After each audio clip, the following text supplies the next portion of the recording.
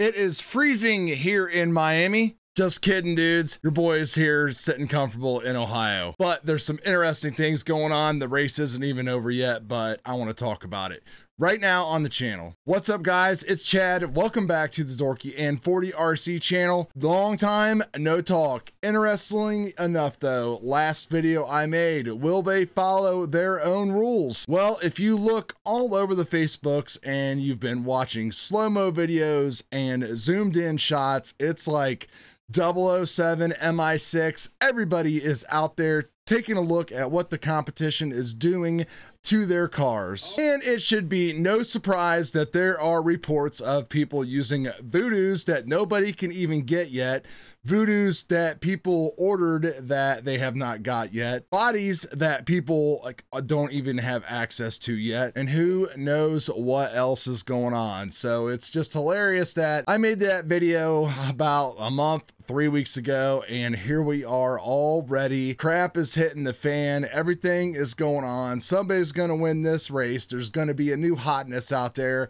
I tell everybody, don't go out and buy the winning ESC, the winning whatever, because you really don't know what is inside that car or anything else until things are over with. Some people will be transparent, but they will only be transparent to a certain point because there's money involved, there's sponsorships involved, and all that kind of stuff. Not everybody's keeping it real like you and I. It looks like the sport just keeps on growing and growing. I have to say, I am extremely jealous that I cannot be out there racing at all. The salt on the roads and stuff here, man, we're looking at probably, who knows, another month or so. I've got a big old Castle motor that I'm ready to test that baby in back there, though. We are ready to rock and roll. But I'll be coming back with a few updates here on the channel, talking about this race, getting ready for King of the Streets. There's been some cool product releases.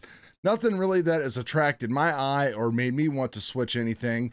I'm really interested to see how price increases and stuff are going to affect the hobby. I've seen a lot of stuff coming out from 5-star, and I have some questions about that. You know, how much is that custom milled, custom built transmission going to be? Are we really going to put a $200 or $300 transmission into one of these cars right here that costs 400 bucks? I don't really know how they get it out the door for less than 100. If they do, then that's awesome. Maybe I'll try it, maybe I won't. But anyway, keep an eye out, guys. It will be interesting to see how the winner or the top whatever are kind of picked apart piece by piece to see exactly what they were running under the hood and if they followed those rules. So we will see you guys on the flip side. Peace.